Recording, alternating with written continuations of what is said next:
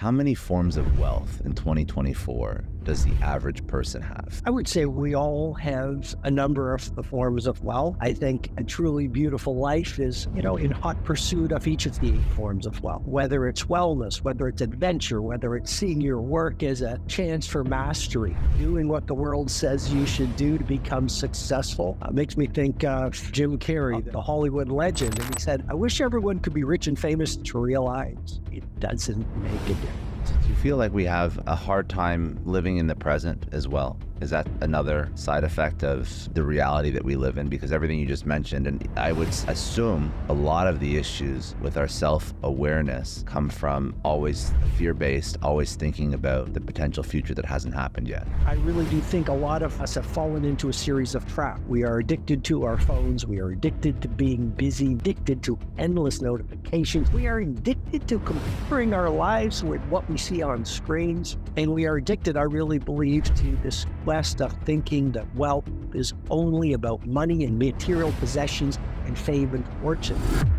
Welcome to Success Story. I'm your host, Scott Clary. The Success Story podcast is part of the HubSpot podcast network. HubSpot is a huge supporter of the show. I'm a huge fan of HubSpot, not just because they support the show, because they support entrepreneurs. And if you are an entrepreneur, you have some problems that a lot of entrepreneurs have. Productivity. And it's not a secret. It's nothing to be ashamed of. You're not the only one that has this problem. And why do we have this problem? Well, all the tools and the tech that we're using, they're massively overcomplicated. We have tons of time-consuming tasks. Our teams are not getting the information they need to close the deals, connect with customers, whatever it is. As entrepreneurs and our teams, we all have productivity problems, but HubSpot's customer platform truly helps. It was built to save time and make your job easier so you can get back to building your business. No more hours wasted on time-consuming tasks. No more chasing down prospect info if you're trying to close someone. No more one system for this, another system for that. HubSpot can help you find leads, reach prospects, deliver the insights you need to convert them to customers all in one place. Plus, HubSpot AI can literally do more work for you so you can focus more on scaling your business because HubSpot knows you have massive growth goals and they're here to make your productivity problem go away. Visit HubSpot.com to learn how they can help you grow better.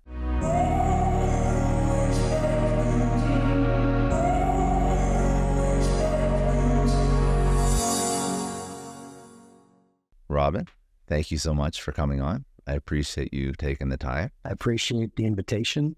Great to be with you, Scott. Well, it's my pleasure.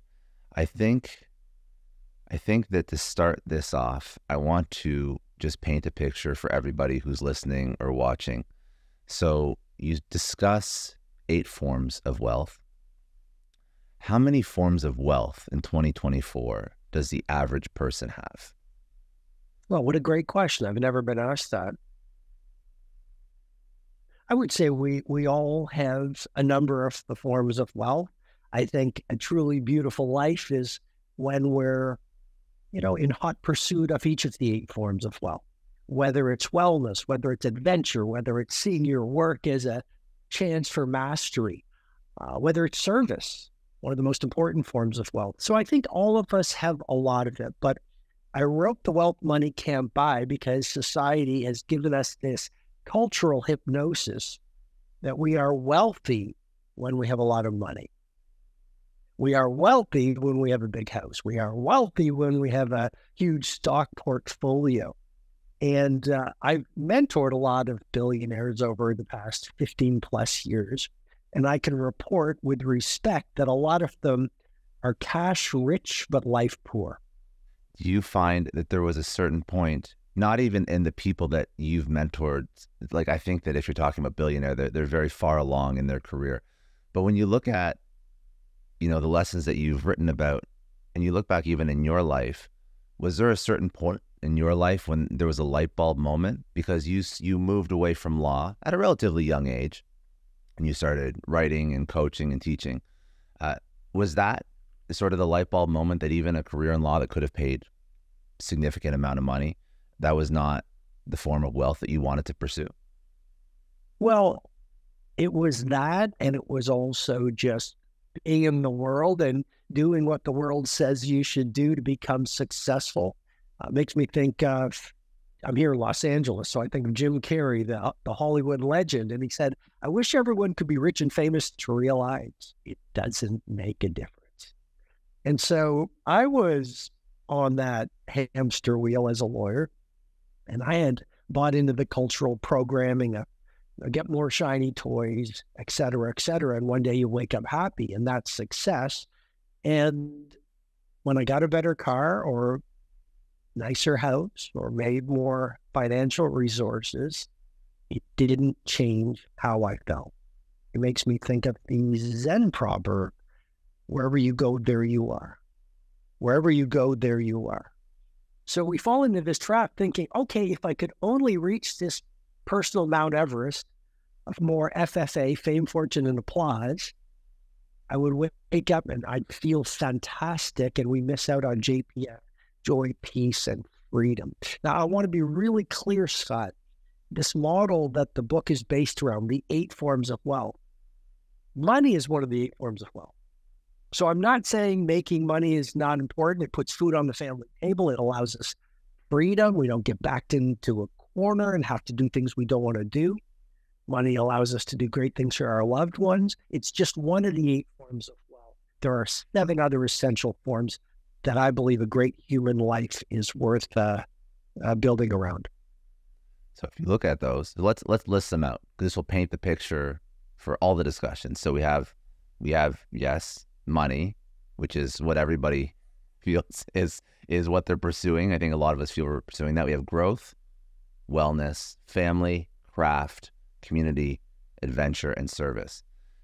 And I think these are very interesting. And obviously, I would even love, just very briefly, before we go down the rabbit hole a little bit farther, like in your own words, what do these different forms of wealth mean? And yeah, let's start there so people can frame it. Okay, so all your viewers from around the world, that's what the model looks like.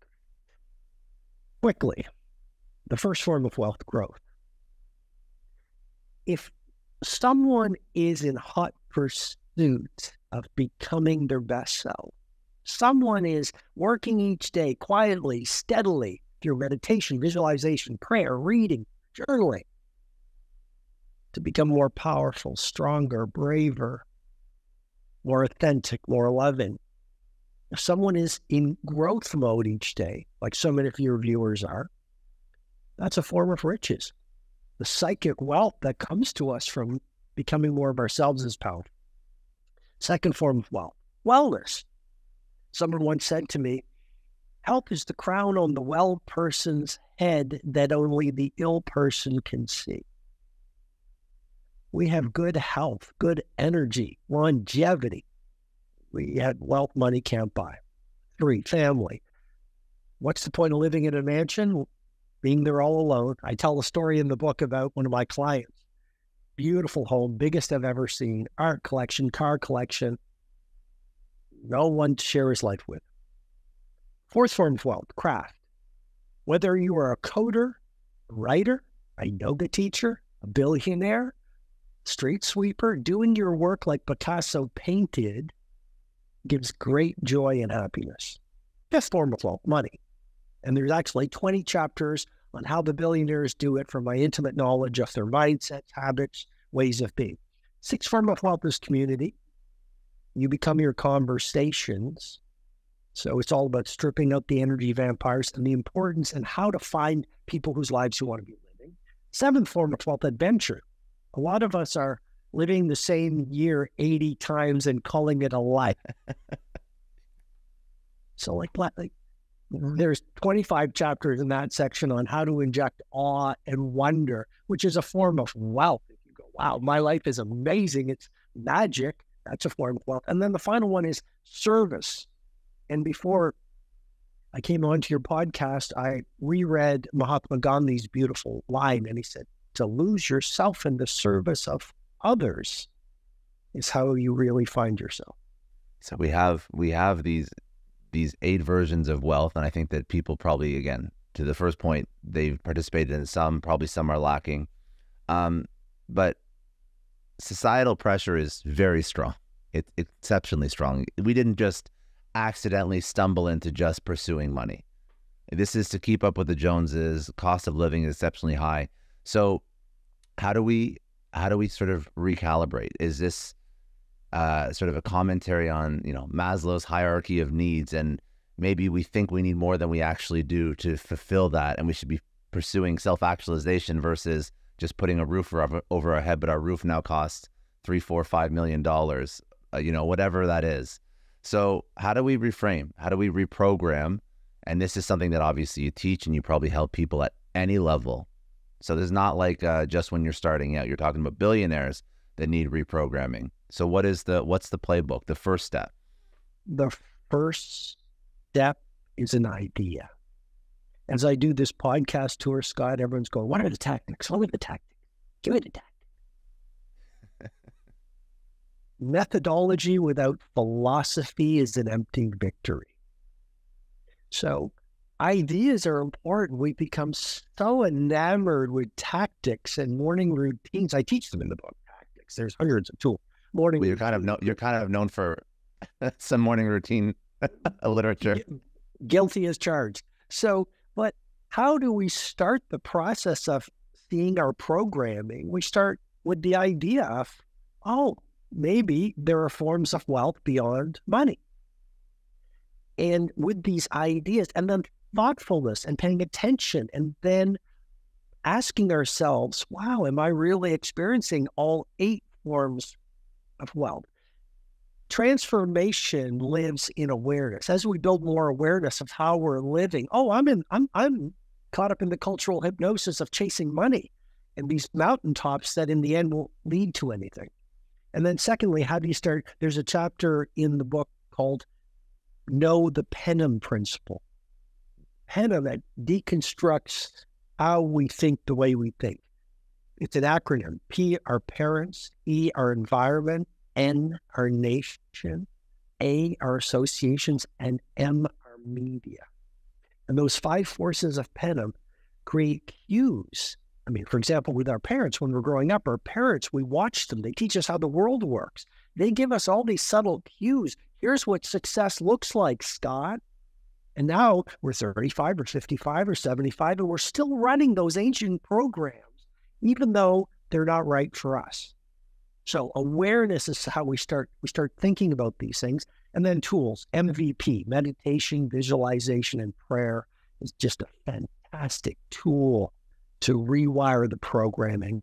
Journaling, this morning I was out writing in my journal, and so just journaling about what success looks like to you, what is wealth to you, what do you want to stand for, what are your top 5 values, those kinds of things. It starts the rewiring process. Final thing I'd say is your social circle.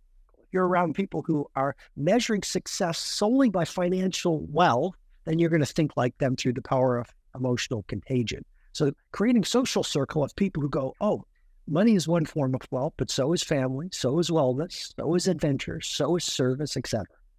And I think that that's something that you have to actively potentially edit, not because the people are bad people, but because you want to know the direction that you want to move in. And that's the people that you have to keep close to you. I mean, the tropes are all there, right? The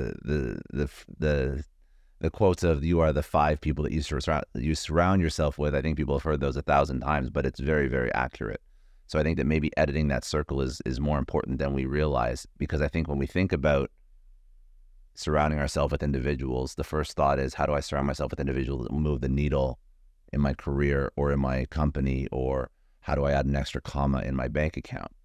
But I also want to flip the script a little bit and bring up another habit that I've seen when people pursue other forms of wealth to a significant degree. If they pursue community or religion or physical health and wellness, I feel that people always want to be hyper competitive, and they always seem to want to win in these arenas. So you all know that friend that started working out, and all of a sudden they become a little bit preachy about working out and not drinking and about eating right. So when we pursue, why do we do that? Why do we always feel the need to compete? Because I think that there's one toxic behavior, which is pursuing money exclusively. But then the second toxic behavior is always feeling that we have to beat someone if we take something else and assume it as part of our identity, which I think defeats the purpose of balance. Well, you say why? And I go back to that chapter in The Wealth Money Can't Buy under growth, the Penham principle, right? Penham, parents, environment, nation, associations, and media. We are programmed to compete. We are programmed to see victory as reaching the top of the mountaintop that others are climbing. It's even neurobiological. Back on the savannah 1,000 years ago, we were competing for the resources, competing for shelter, competing to be dominant in the tribe. So I think as human beings, we are hardwired to compete in some ways. But I would actually suggest that's the reptilian brain, the lower way of thinking in survival mode. As we start to grow, as we evolve, as we think, as we meditate, as we journal, as we think about, how we want to live, we realize there's a higher way to live. And that is running a race against yourself. So not competing. I think competing in many ways comes from scarcity. There's not enough, I must take it all. I think a much wiser, healthier way to roll through life, let's say as an entrepreneur, is you run your own race. And basically there's the fifth form of wealth in The Wealth Money Can't Buy is craft. And one of the chapters is I talk about your Project X. Your Project X is your Taj Mahal. Your Project X is your Sistine Chapel ceiling. Your Project X is your Beethoven's Moonlight Sonata. In a world where so many of us are pushing out so much content, what I'm suggesting in this book is, in this chapter, is you do one thing. It might take you 4 years. It might take you 10 years. But you push that one masterwork out in the world that stands the test of time. You don't worry about competition. You don't look at what other people are doing. You just do what your instinct tells you want to do. And I think if worrying about competition is exhausting. And I do think it's coming from a place of, right? I do think it's coming from a place of fear. You kind of put on blinders and say, here's the product I want to push out into the world. Here's my Sistine Chapel ceiling. And you push that magic out into the world, amazing things will happen.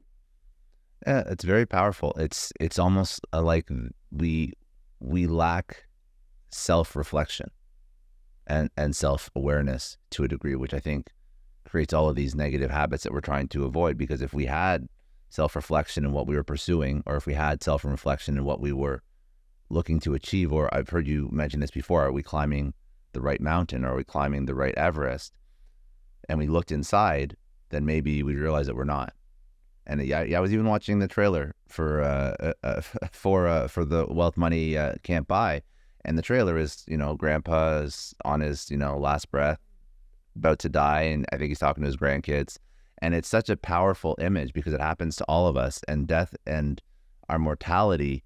Not to get too dark, but it's like a very powerful motivator to focus on what actually matters. I think actually one of my favorite things to do is to go to the last part of the book, and in the last part of your book, you're speaking about having a living funeral. So it just forces us to reevaluate what's so important. And I think that not many people do that. I think that many people are just waking up autopilot every single day. Yeah, there's also another chapter at the end, the final form of wealth, which is service. Put your final day first. And I actually would say thinking about your mortality is not a dark thing. It's a light thing. I would actually say that fluency with the shortness of life is how the warriors play. If you can regularly think about the shortness of life and remind yourself that soon or late, we will all be dust on a mantle above a fireplace next to our family Little League trophies, we're going to realize we're going to live to the point. Look, Scott, accidents, pandemics, wars, illness, disease, emergency, that's the stuff of life these days in the age of polycrisis. And so what I'm trying to do with the Wealth Money Can't Buy is say, here are the things that, let's call it the 8 Mount Everest to climb, so that we don't, as you suggested, spend our best hours climbing the wrong mountains. because I really do think a lot of us have fallen into a series of traps. We are addicted to our phones. We are addicted to being busy. We are addicted to endless notifications. We are addicted to comparing our lives with what we see on screens. We are addicted, I really believe, to this quest of thinking that wealth is only about money and material possessions and fame and fortune. And you look at, like I say, I've worked with 15 plus years, so many billionaires, so many famous CEOs, so many sports superstars and entertainment icons. And so many of them have a lot of money, but that's all they have.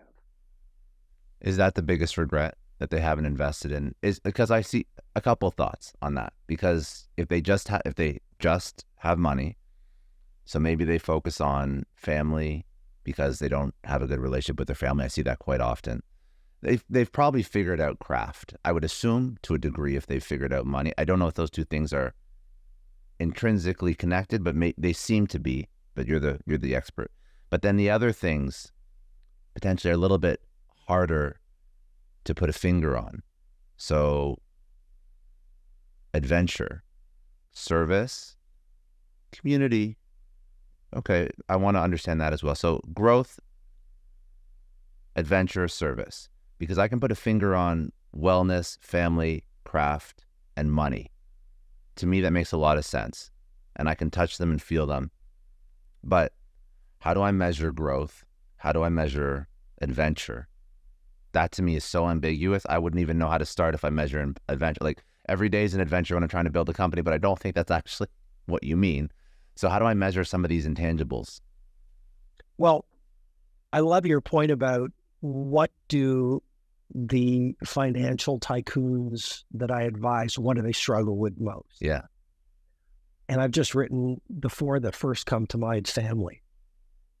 There was one billionaire that I was advising, had all the money in the world, private jets, yachts, et cetera, and he confided in me that he drinks too much and he's never happy because his 20-year-old kids won't even talk to him.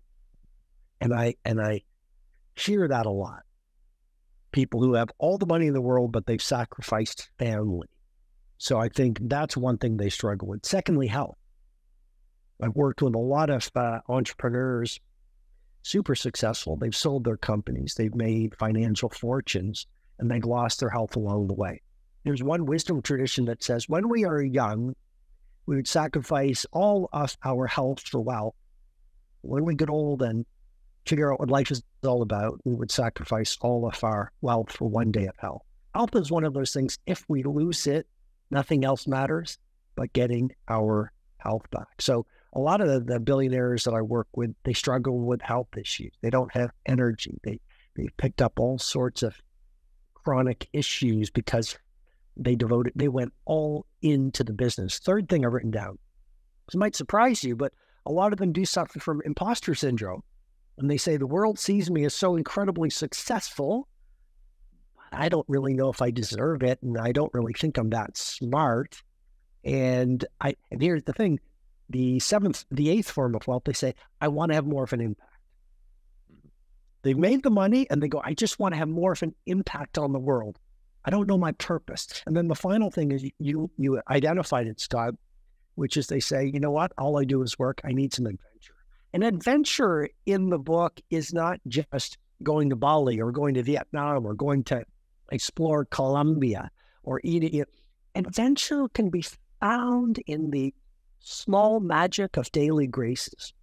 I live on a farm in Italy on an olive grove. And part of my magic every day is I got this little 5-pound shortkie. I talk a lot about her in the book. I call her Super Chum. And we just walk this old dusty path on an olive grove each morning before I start my creative work.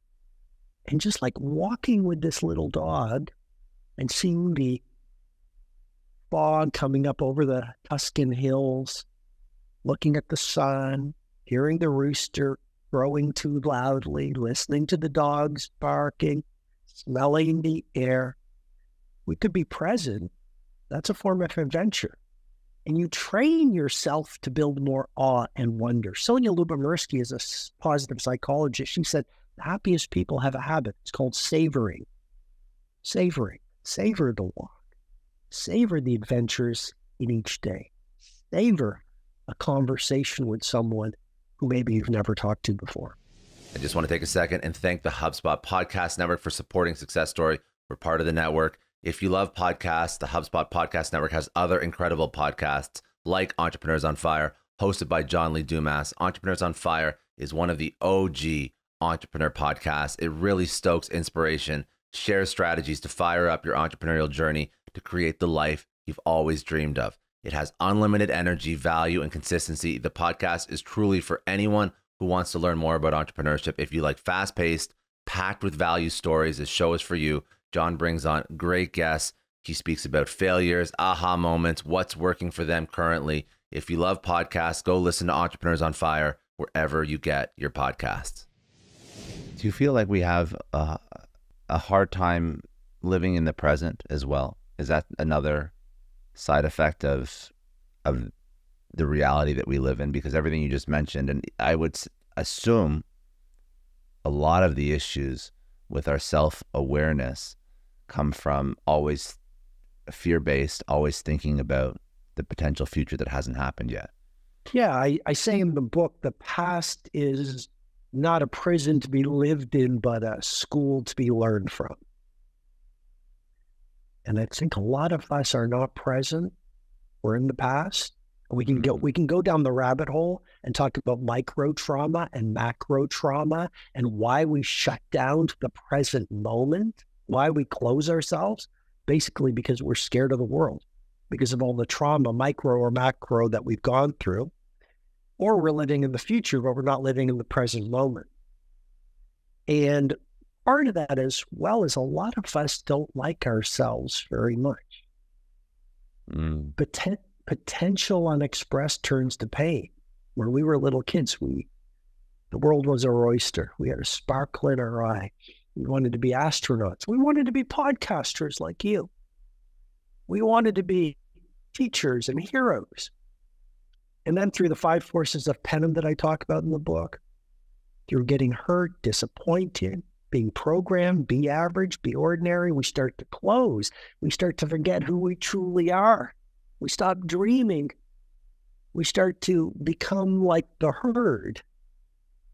And so the higher part of ourselves, I think we have a heroic self, which is just our wisdom, our natural state. And we have an egoic self. And that's the fearful part of us that evolves as we go through life. We forget our heroic selves. We forget who we truly are. We start to close. And the heroic self, the wisdom, or call it a conscience, doesn't like who we're becoming because it sees we're committing the crime of self-betrayal. And so potential unexpressed turns to pain. We start to develop all this subconscious latent pain, and we don't really like ourselves. What am I trying to say here? I'm trying to say that we then try to escape ourselves through too much phone use, through too much busyness and overwork, too much alcohol or drugs or whatever the drug of choice is. And so that's why we can't become present. And we end up alone in a room, and we've got to pull out our phone, got to turn on the TV. But if you don't love yourself, how can you love your work? How can you love the world? How can you push magic into the marketplace? That's a scary ass thought for people to come to terms with, that they don't love themselves, because that is a realization that the culmination of all the things that you've done over your life has not led to the best version of who you want to be. And I mean, that's very scary. Well, even there's the fourth form of wealth is craft. So there's about 20 chapters in The Wealth Money Can't Buy on how the masters do it. I spent a year of my life on this book. I spent 4 years of my life writing 5 a.m. Club. But this book, I rewrote maybe 20 times. And each rewrite maybe had 10,000 rewrites on it. I could have mailed it in. My publisher would have been happy. So why would I have put my heart and soul in this book and suffered as much as I did? Because doing your best work is suffering. It's a beautiful suffering. You feel incredibly satisfied afterwards. But I suffered. I was up at 3 a.m. some mornings trying to make deadlines, timelines. It's in large part because I love my consumers.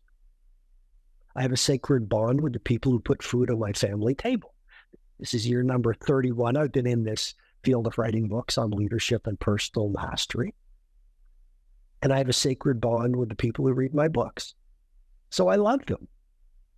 So we don't talk about love as a business tool, but unless you could talk it, you could post it, but unless in your quiet moments you feel a love for the people who you serve, you're never going to do your best work. But once you love them, you want to do good by them, you care about them, you will run to the ends of the earth to do your best work for them because of that trust bond. But the relationship with your customers or your family or your friends or your neighbors, it all comes down to the relationship with yourself, the primary relationship. And that's why the first section of the book is all about growth. Once you work on what I call mindset, heart set, health set, and soul set, and become more of who you're meant to be, that relationship then lifts up everything on the outside with it. I love that. By the way, how you've written this book, I actually really like, because I don't even know how many, like over hundreds, like 100, 200 different ideas that are all very concise, condensed, clear, and very impactful.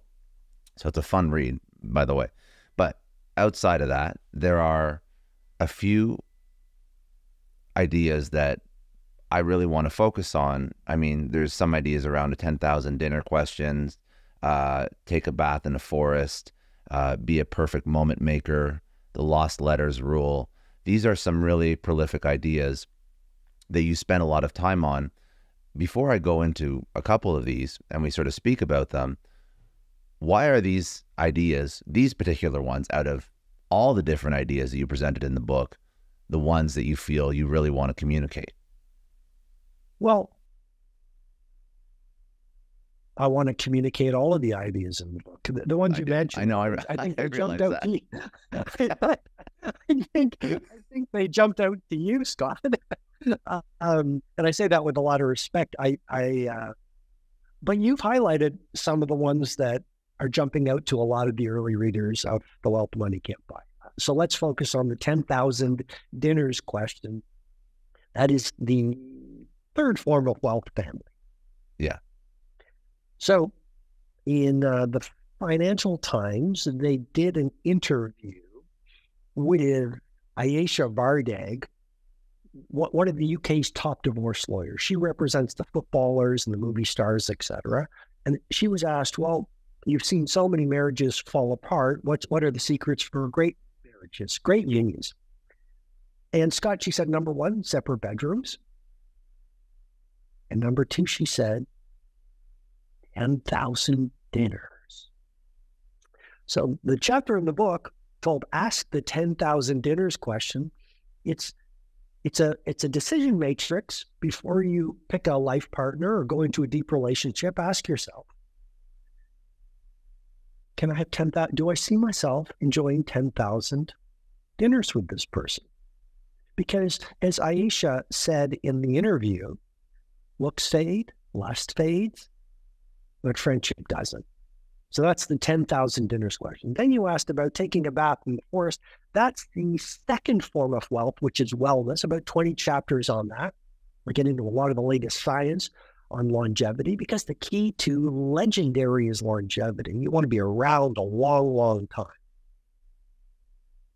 And it's based on the Japanese habit of forest bathing. Shinrin Roku, I believe I said that correctly. But it's forest bathing. They actually have parks and forests across Japan because they understand when you go out into the woods, there's the creation of a pharmacy of mastery within our brains, and amazing things happen to our wellness. Inflammation goes down. We breathe fresh air. So I say, take a bath in a forest on a daily basis. Get out to the woods We live in a world where there's so much noise, we don't hear the signal. And then you mentioned be a perfect moment creator. Long story short, the former CEO of KPMG, the accounting giant, went into his doctor's office, and his doctor came out with a face that you never want to see on your doctor's face when you go in for a routine medical checkup. His doctor said, "You've got 90 days left to live. You have an inoperable brain tumor." And Eugene Kelly realized in all those years he had been building his company. He hadn't even taken his wife out to lunch once. He missed so many concerts of his daughter. He didn't go on long walks with his friends. So I felt this was very powerful. He made a decision. He said, in the last 90 days of my life, I want to reverse engineer it to create perfect moments. And so in the chapter, I talk about the power of being a perfect moment creator. And again, that awareness, what can I do each day or once a week to create perfect moments with my family, with my friends? Well, then you start taking the mundane and make it a little magical. The last one that I really liked as well, which is actually very relevant to me, is find your personal golden eye, which that's all about distraction and shiny object syndrome. Let's speak about that as well. What does that mean to readers or to entrepreneurs? Genius loves solitude. I better say that again because it's so important. Genius loves solitude. Another way I could put it is you can be in the world, or you could play with your phone, or dominate your domain. You can't do both. And so that chapter on Find Your Personal Golden Eye comes from my reading of James Bond creator Ian Fleming. And what he did was what all geniuses do. He found a creative cottage. He invested, and I use the word investment, for all your entrepreneurial followers who want success, your viewers. I would say one of the best investments you could ever make is finding a creative cottage. Even if it's a public library on the third floor back in the stacks. But you need to find a place you can retreat to where the world can get you. And so what Ian Fleming did was he bought this place in Jamaica. He called it Golden Eye. Mm-hmm. And it was on the sea. And he would go there and he wrote his James Bond books. And that's how you institutionalize flow state. He was actually so obsessed with avoiding distraction, he instructed his gardeners, do not walk across the lawn while I'm writing, because I'll be in flow state and you'll break the trance. When you move out to Italy, that's your golden eye right there. When you go to Italy, when you go for walks, when you work until 3 a.m, that is your golden eye. My writing room at the old farmhouse I live in is my golden eye. No one can get me there. And I actually have something called the 2-phone protocol. I have the phone that your viewers might like this. I'm just going to reach over if I could. Yeah, for sure. But so I'm on the phone that we're doing this with, but I have a second phone, and so this is called the 2-phone protocol. So when I'm in my golden eye, whether it is the writing room at the farmhouse, but I love renting hotel rooms, even in my own city. If I need to get a creative work project done, I will rent a hotel room for a week. I'll put it on Do Not Disturb. I'll nap when I'm tired. I'll order food when I need to, and I just get monomaniacally focused on doing the work. So there's no distraction. The 2-phone protocol. So we're recording this podcast on my main phone, but this is my second phone that I carry with me in creative mode. And on this phone, it's a Spartan phone. There's no social media whatsoever. It's just emergencies, and I can do research if I need to. So the 2-phone protocol is another way to isolate yourself. So when you're working, you do real work versus fake work. And the section in the Wealth Money Can't Buy on craft talks a lot about how you get real work done so you push mastery into the marketplace. So if you look at all of these different lessons and teachings, I'm actually curious, in your life, what have you struggled with the most? Well, one thing, it's a phrase I teach, which is cheerful paranoia. And what I'm trying to say, and I want to get it very clear, but as you have more impact, it's essential you think more like a beginner. Mm-hmm. And I've been in the field for a long time. It would be very easy for me to mail it in versus bring it on. And so there's a term I teach to my clients called cheerful paranoia, and it comes from Andy Grove, the co-founder of Intel, who said only the paranoid survive. Now, paranoia is not healthy, so I'm saying be cheerfully paranoid. And what I mean by that is never take your success for granted. What I also mean is as we rise in success, we must work harder, innovate more, take more risks, because success is very vulnerable. So one thing I call it a struggle is this latest book, for example, I pushed myself like I have with no other book, because I just don't want to rest on my laurels. I want to do good by my readers. I want to explore unknown dimensions of my craft. When you think about somebody who reads this book and they want to start, they just want to start to move in the right direction, and they bought into the concept of, yeah, I'm too laser focused on one particular area of my life. I would assume it could be overwhelming to start to try and incorporate 8 versions of wealth tomorrow. So I know that you said you don't like playbooks too much because you have to plant the idea first. But for somebody who needs to start something, I need them to move in the right direction, even slightly move in the right direction.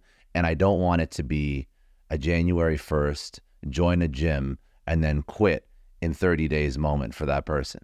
So that being said, how do they start to move in the right direction so they don't get overwhelmed trying to incorporate 8 different versions of wealth into their life when yesterday they were already working 12 hours to build the thing to make them more money, and they were barely finding time for date night with their spouse? Well, I'm smiling because chapter 6 says the best way to start is to start. And I think often we go, how do I start? And your question's a very good one, no question. But often, how do I start is a trap, because we're just seeing complexity. And what I'd say is the best way to start is to start. Lao Tzu said, the journey of 1,000 miles begins with a single step. I'm reading Nobu's memoir, Nobu, the Japanese sushi chef. And he said, I love it. He goes, 1 millimeter each day was my focus. So small daily, seemingly insignificant improvements, when done consistently over time, lead to stunning results. So just to answer your question head on, because it's a very good question, pick one thing. If it's your fitness, take the first step.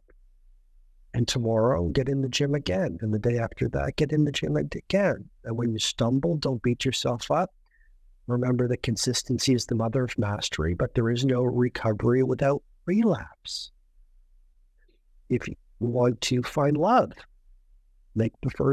send the first text, make the first ask, go to the first date. How do you write a book? You write the first page today, and then tomorrow you write a second page. And after 6 months, you've got a book done, or a year. How do you start a new business? You write the business plan. You call the first investor. You take the first step. It's just step by step by step. And another thing I would simply say is be a minimalist versus a maximalist. Often we're in such fear that we don't stay with our project long enough for it to get traction. We fall into shiny toy syndrome. There's one entrepreneur I think of, every single time I meet him, he's got a new business he's starting. Every single time. It's like shiny toy of the week, right? And as entrepreneurs, we're all like, I never found a great idea I didn't fall in love with. But we've got to be monomaniacally focused on that one idea and then execute it, even if it takes 20 years until the world goes, wow, what a concept, which I wish I had thought about. So with these projects that the book is going to inspire us to achieve, don't pick 50. Pick one 30-day challenge. Get that done. Keep a log. After 30 days, start another one. Be a minimalist versus a maximalist. I love that. And I think that when you can accomplish that one thing, you take that first step, then you start to realize that, okay, eventually you know where you're going with the 8 different forms of wealth, and you can eventually include into your life. But it's like giving yourself the agency to do that first thing, and then it creates a proof point that it's possible. It creates a proof point that it's an option to reshape your life even after you've been doing the same thing for so long. And I think that's probably a really powerful idea and concept and shake up that I think is really important for people. Yeah, maybe, as we're chatting about it, what came to me is Mount Everest. So let's say the 8 forms of wealth is the summit. It's the ideal. It's the peak. How do you get there? Base camp, then keep climbing step by step. Yeah. First camp, second camp, and you just continue. But you want to know the direction to move in. You want to know what the summit looks like, and the summit are the 8 forms of wealth. Yeah, exactly. I love that. Where can people go to connect with you if they want to learn more about the book? If they want to get the book, I'm assuming everywhere they usually get their books, but website, social, all that. Sure. They can get it. They can get the book at thewealthmoneycan'tbuy.com. And when they order it there, they can get some truly amazing bonuses. Okay. And they can also get it, in all good bookstores across the U.S. and Canada, worldwide, actually, Amazon, Audible, et cetera, et cetera. Perfect. Your socials, I mean, you're everywhere. So what's your handle? I have to take a look and make sure I give you the right handle. 1 second. If I go to Instagram, and I'll put this in the show note as well. But I'm assuming you're at Robin Sharma almost everywhere. At Robin Sharma. At Robin Sharma on Instagram, YouTube, Robin Sharma. Yeah. Okay. Perfect. 2 last rapid fire to close this out. If you were going to look back after I mean, you've written tons of books, you've had a great career, multiple seasons to your career as well, which I always find a lot of fun when people can pivot and then kill it in other domains. Going from law to motivational speaker, coach, writer, that is like a complete 180. So good. And you've done it exceptionally well. If you're going to look back, what would you tell your 20-year-old self? I would say it's amazing how far you get through sheer persistence and self-belief. I would say get up at 5 a.m. and spend an hour every day making yourself into the strongest, most authentic, most clear, grounded, loving person you could possibly be. I would say don't listen to the critics. They know not of what they speak. I would say fitness is mission critical to playing your best game. And I would say have a great family life along the way. And lastly, I would say make sure you are serving, because when you, to use Mahatma Gandhi's phrase, when you lose yourself in service of others, you really find yourself. I love that. Okay. Robin, thank you so much. Thank you for writing this, and thank you for putting, you know what? When you speak to other creators, when I speak to other creators, I get inspired because the love that you give your audience and your readers, I think that's a beautiful place to operate from. And I think that that's what a creator should aspire to be. So I want to say thank you. Thank you for coming on, but also thank you for putting as much into your work as you do. It means really a lot, Scott, and it's been a pleasure spending this hour with you. Thank you very much, and continued success.